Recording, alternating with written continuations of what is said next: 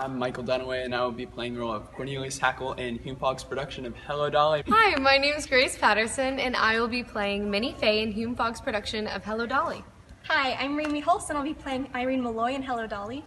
Hi, my name is Zeth Dixon, and I'll be playing Barnaby Tucker in Hume-Fogg's production of Hello, Dolly. Let's get started, and you'll learn a little bit more about us. You ready? Okay. Yep, all right. Let's get it. What's your dream role in a musical? Ooh, that's a hard one.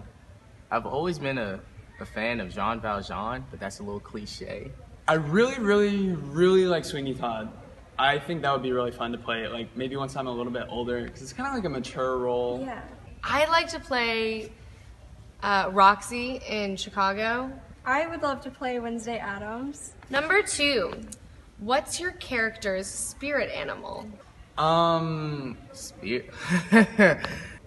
It's like a puppy. Duck. I don't know, a goose. This is gonna sound cliche, and it's not because her name is Minnie, but I do think she's a very mouse-like character. Okay. What's your favorite memory on the HFA stage? Let's see.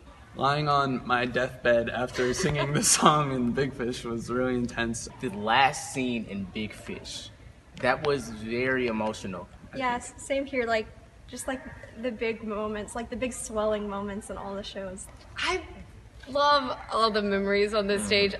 That's a bad answer, but There's a lot of different moments that just impacted Hello, me. Dolly Yes. runs from November 2nd through the 4th at Hume-Fogg Academic High School. Tickets are available at hfatheater.com. bye. Thanks for watching. Thank you. We'll see you at the show.